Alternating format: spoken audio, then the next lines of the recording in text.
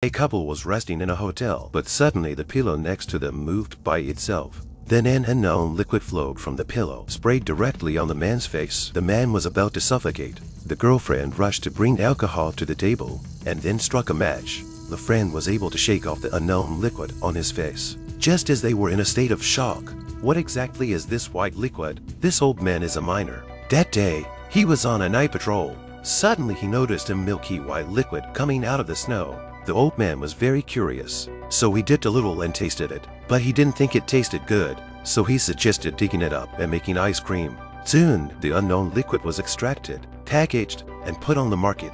They also invited various celebrities to endorse it.